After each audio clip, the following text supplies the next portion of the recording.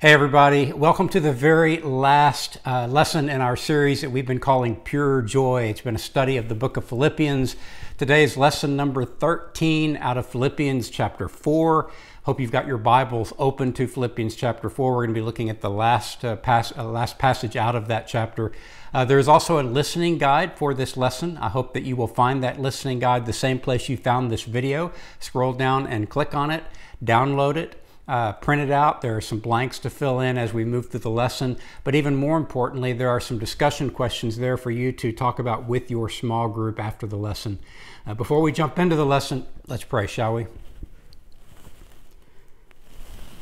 It's been so exciting, Lord, allowing you and your word through the work of your Spirit to teach us about joy, to teach us all of the so many different aspects and elements and what's foundational and critical to it and where it can take us and all of the ramifications of it. This has just been a thrill, Lord, and we are so very grateful for this lesson, these lessons and your word.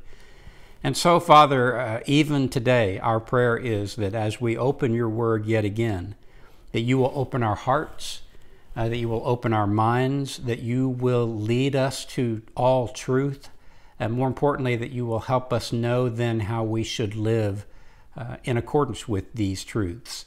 That's our prayer. Change us, Father. Transform us as a result of being here today. We love you and we pray this in Jesus' name. Amen. So where have we been through the book of Philippians? We had lessons on so many different aspects of joy. We talked about joy being found in community with others. We talked about the joy that we find in a clear sense of mission or a clear sense of calling or purpose in our lives. We even talked about how we as Christ followers can find joy in life or death circumstances. And then we talked about joy that we can find in opposition that we feel from the world around us. And that was all just in chapter 1.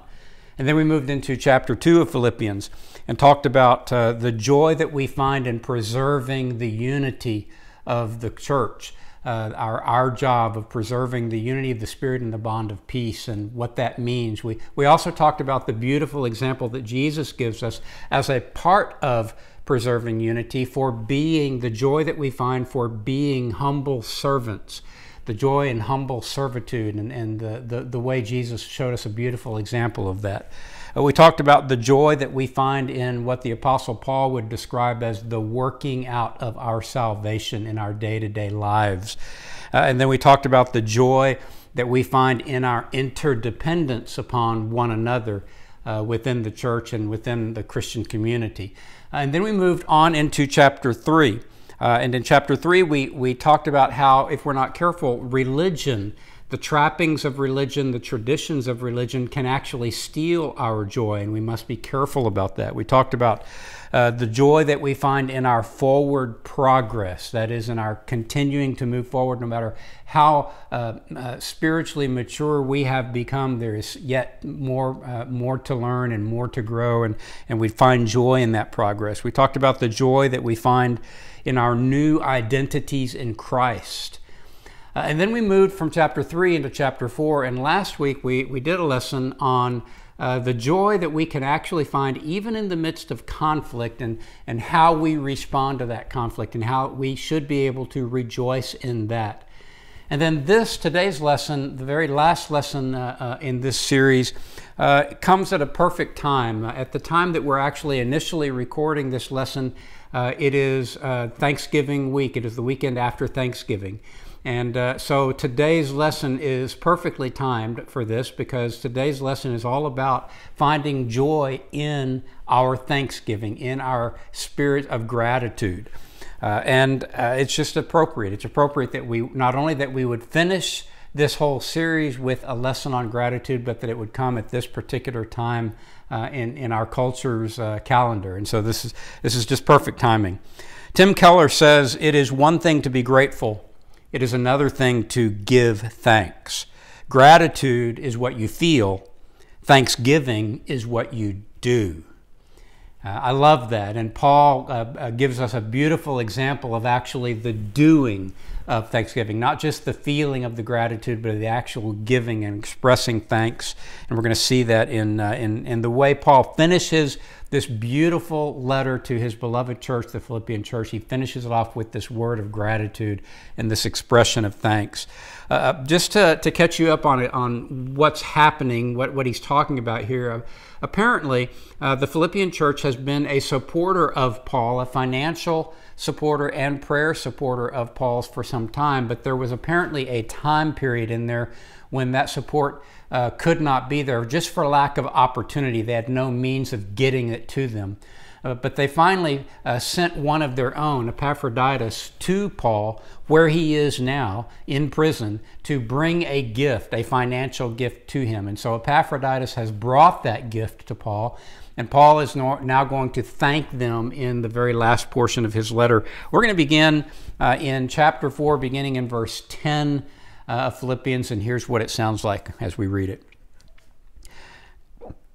I rejoiced in the Lord greatly that now at length you have revived your concern for me. Again, there apparently was a time in there when they did not have an opportunity to express their support for him, and now they've found a way to do that, so he's rejoicing in that.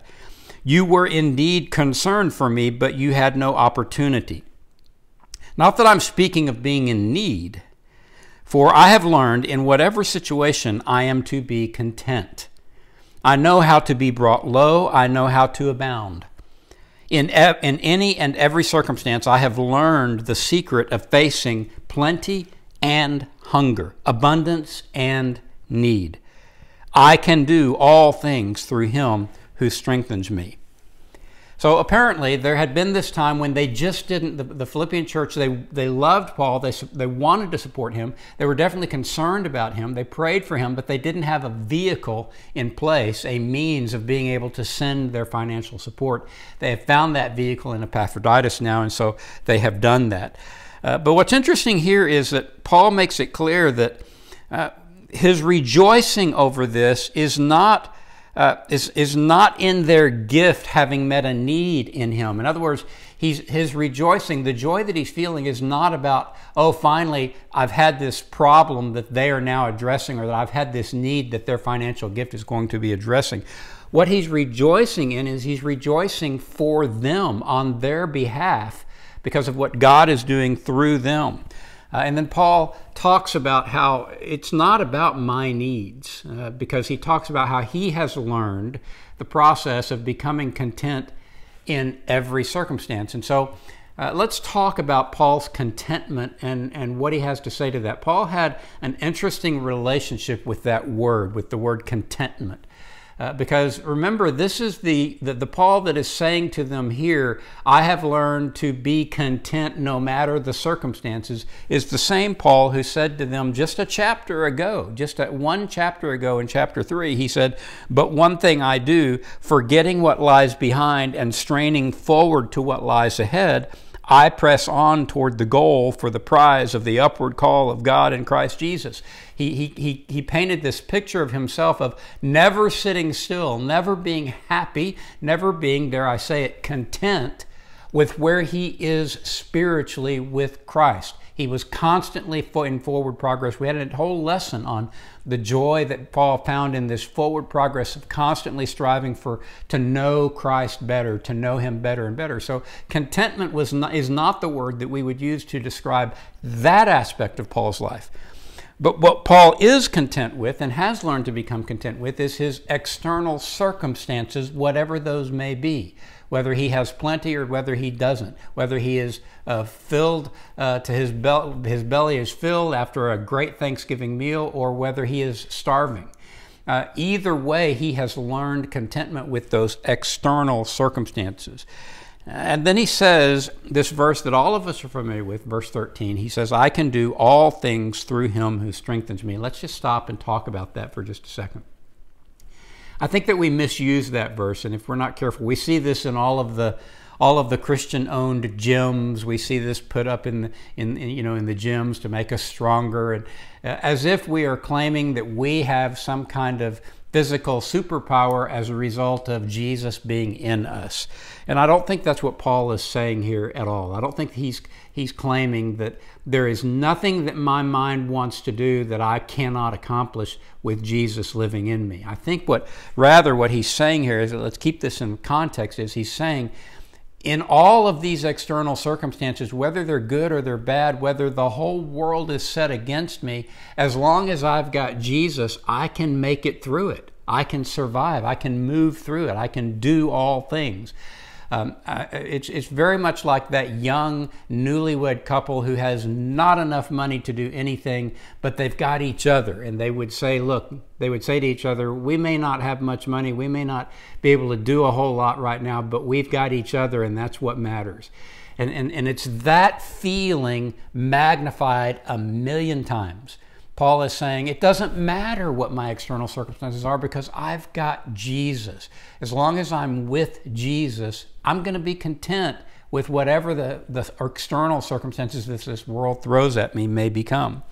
So this becomes then Paul's first secret to rejoicing in gratitude. The first secret to being able to rejoice is learning this process of becoming content, learning to be content in whatever the circumstances. And notice he doesn't say, I am just naturally content. What he says is, I have learned to be content. And so the idea here is this is a process. It's a process that must be learned. It involves discipline. It involves a prayer life. It involves taking these things to the Lord and getting the Lord's perspective on whatever these external circumstances may be. And through that discipline, through that process, we learn to become content no matter what those circumstances are. And his friendship with the Philippian church was very much a part of that process. And we don't want to miss that. He's talking here to his beloved Philippian church. They're like family to him. They're like children to him. And they have been a part of this process of him learning to be content even in really difficult struggles.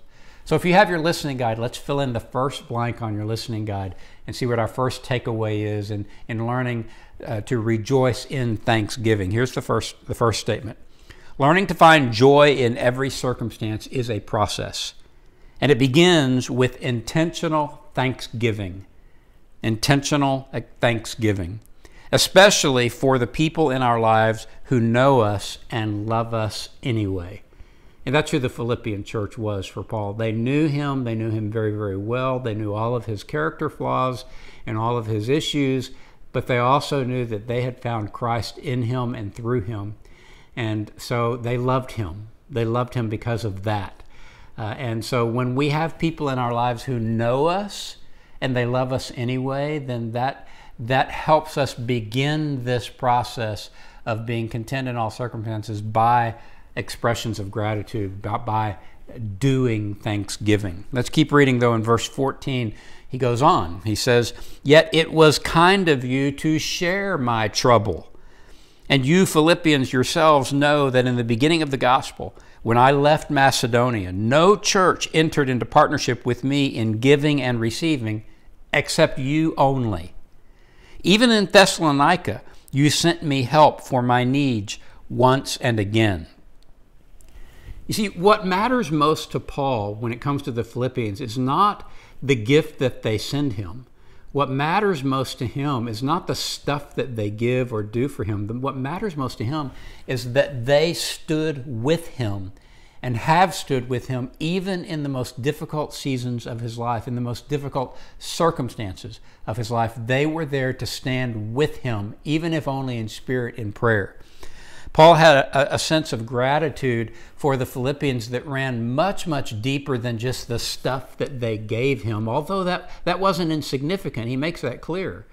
That's not what creates the deepest sense of joy in him and being able to say thank you to them. What creates the deepest sense of joy is the friendship, the genuine friendship that he had with them.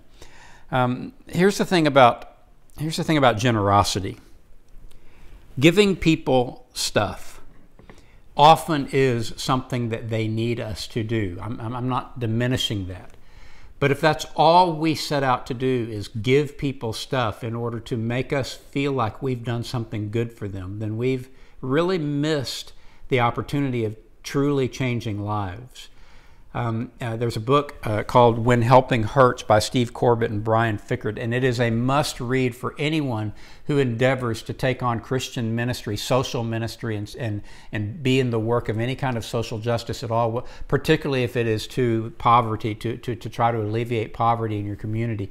When Helping Hurts is an immensely important book. They have some incredible important insights along these lines in that book. And one of the things that Brian Fikkert says in that book is, he says, until we embrace our mutual brokenness, he's talking here in the context of reaching out to try to help poor people, people who are in material need, physical need. Until we embrace our mutual brokenness, our work with low-income people is likely to do more harm than good. In other words, if all we're doing is going and giving them stuff and then leaving them without forging any kind of relationship with them, we may be doing more harm than good. I sometimes unintentionally reduce poor people to objects that I use to fulfill my own need to accomplish something important. I am not okay, and you are not okay, but Jesus can fix us both. And that is the attitude that we must have when it comes to our generosity and helping those in need. Our attitude must be, I am no better off than you are. I am broken and I need Jesus in my life, and you do too, and we will be healed together, you and I. And we create a friendship. We actually forge a relationship that makes a difference. And what Paul is saying to the Philippian church here is, it's not the stuff that you've given me that has changed me. It is that you have stood with me and been a part of all of my difficult times with me, and you've actually forged a friendship that is meaningful to me. When we think about who we're thankful for in our life, it's not so much about the people who gave us stuff. More often than not, it's about the people who stood with us, who forged meaningful friendships with us, and who love us unconditionally. Joy in gratitude is found in those kinds of genuine friendships, and that's what Paul is wanting to say to the Philippian church. If you have your listening guide, let's fill in the next blank, the next takeaway, our second takeaway from this lesson. Rejoicing in gratitude for the people in our lives usually has much less to do with the things they have given us and much more to do with the painful times when they have simply stood with us. When they have simply stood with us.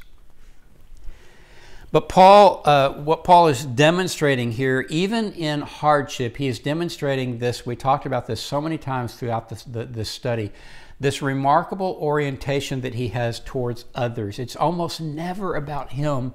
It's almost always about others.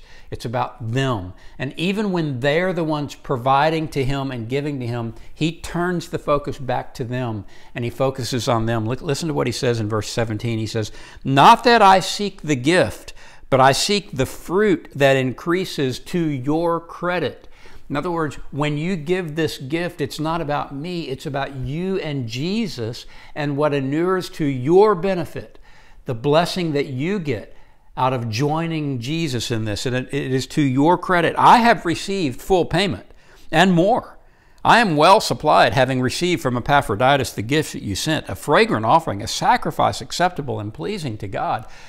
But what his focus is on is their credit, their growth, their spiritual maturity, their joining with God in doing this work and getting to be blessed as a result of that. Once again, his other focus or his orientation towards others is what comes to the surface here and is what we need to understand about generosity and about this notion of gratitude and giving thanks. He is much more interested in what their giving means for them spiritually than he is in what it means to him. He's much more interested in their spiritual growth. Now, this is not to diminish the value of their gift to him. He makes that clear. This was a fragrant offering, a great sacrifice, and I've been blessed by it. But his attention is focused on them and what's happening in them as a result of this generosity. It is recognizing the spiritual value of their generosity to them, the givers, the ones who are being generous. So this is another secret that Paul shares with us about finding joy in the midst of gratitude. Is the joy isn't in what we've received. The joy is on behalf of those who have given and what it does in their life. He is rejoicing in their collaborating with God in this work. He's rejoicing in their spiritual growth. If you have your listening guide, let's fill in the third statement now on your listening guide. This is the third takeaway from this lesson. Our response to someone's generosity in our lives can be thankfulness for the things they have given us. Or it can be a richer, deeper gratitude for their own spiritual growth, for having participated in God's work. Let's aim for the latter. Let's aim for that second one. Let's learn to make our rejoicing and our gratitude for what people have done for us, for people's generosity in our lives. Let's learn to make that rejoicing and that gratitude for what's happening in their life spiritually as a result of their being a part of that. Finishing up then in verse 19 and beyond, here's what he says. And my God, this is a very, very common verse, one that you've heard many times before. And my God will supply every need of yours according to his riches in glory in Christ Jesus. To our God and Father be glory forever and ever. Amen. And then he gives these greetings. Greet every saint in Christ Jesus. The brothers who are with me greet you. All the saints greet you, especially those of Caesar's household. The grace of the Lord Jesus Christ be with your spirit. Even those in Caesar's household send greetings to this little church. People that have never met them in Caesar's household sends greeting to them. Why? Because they are a Roman colony, but also more importantly because they are brothers and sisters in Christ. And the fact that Paul is sending greetings from Christians in Caesar's household means that his influence has spread that far. It is a comment. It is a remark on how much his influence has grown. But he continues in his rejoicing for them. What he does here is he says, not only are you going to grow spiritually as a result of your generosity and participating with God here, but God is going to continue to meet your needs as well. You've probably heard people say you can't outgive God. No matter how much you become generous to give to others, God is going to continue to take care of you as well. And that's what Paul is saying to them is don't ever doubt that God is going to continue to care for you and that he's going to continue to meet your needs, because that is the economy that God has set up among believers. And Paul is just rejoicing in all of that. The joy that he's feeling is in God's economy, this economy that has all of us knowing that we're broken together, knowing that we need each other, forging meaningful friendships and relationships between one another, and then caring for one another's needs. That's the economy, and that is rejoicing in each other's growth as a result of that. So if you have your listening guide, let's fill in the fourth blank, the last blank now on your listening guide. Generosity and gratitude. Those are your two blanks. Generosity and gratitude are both critical parts of God's economy for Christ followers. If I'm struggling to find joy today, it probably has something to do with a lack of those two attitudes in my life.